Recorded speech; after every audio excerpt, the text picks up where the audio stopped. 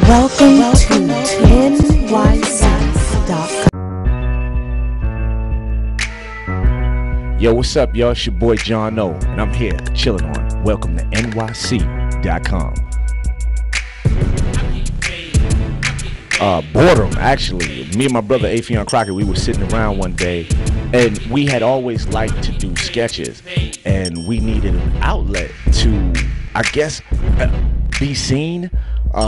We never thought that putting our stuff on YouTube would actually get out to many people as it has, I should say. And so we were sitting around, man, just kicking it, and we were tired of waiting for people to come to us, so we decided to do all of it ourselves.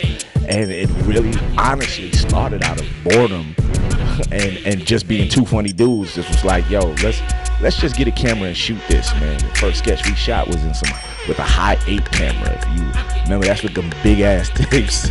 So yeah, so that's what it was, man. And I said we started that 2006, 2005. 5 years later, Afe got his own show. John O about to do the same thing. So it's a lovely thing, man. Well, okay, like our early stuff we did like a Maxwell sketch, and it was funny as heck. But I think the biggest break that popped off for us, that people was checking for us, is when we did the Lil Wayne Juelz Santana spoof, Black Mexican. We did that, man, and it just took off like wildfire, man. And then right after that, we followed it with the Making a Band spoof. And we spoofed Making a Band, and you know, that even went further. I mean, it didn't get as many views because we did a lot of episodes of it, but it garnished the attention of Diddy. Diddy seen it. He wanted to put it on his YouTube channel. Michael Bivins seen it. He called me up and talked about it. The cat Ankara, who was on the show, everybody that was on Making a Band had actually seen the spoof, and they loved it. So it kind of blew us, it propelled us forward after doing those 2 sketches. Honestly, and I'm gonna keep it 100 because we on NewYorkCity.com. Welcome to New York. Neither one of us liked Lil Wayne. It was at a time where everybody was like, yo, Wayne is the greatest rapper. Wayne is the greatest rapper. And Affion and myself, we come from real hip hop where you had to have lyrics, you had to have a hot beat, you had to be saying something that was hot.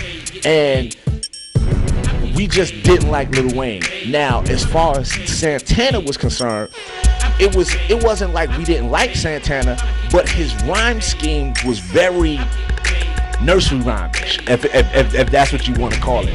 So, but trust, it was more on we didn't like Wayne than Santana. And so Afe was like, yo, I'm gonna go do this verse about Wayne.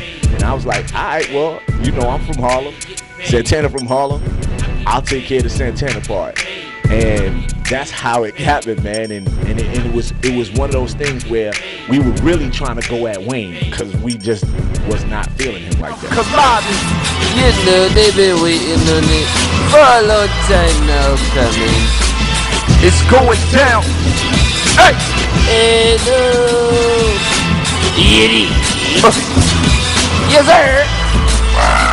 I feel like a black Mexican, Republican. Damn, I'm lost. Hey, I need directions, friend. Watch me repeat this once again, cause that's how I do it, once again.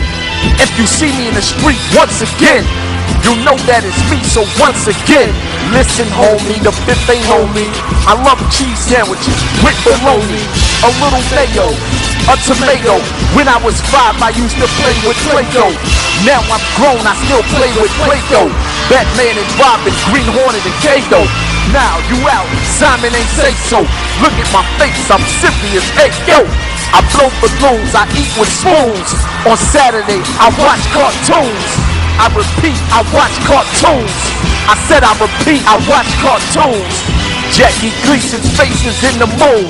The Asian girl did this on Zoom. willy-nilly, Willy Wonka. Yo, my style is bonkers. I got a truck that's made of Tonka. What?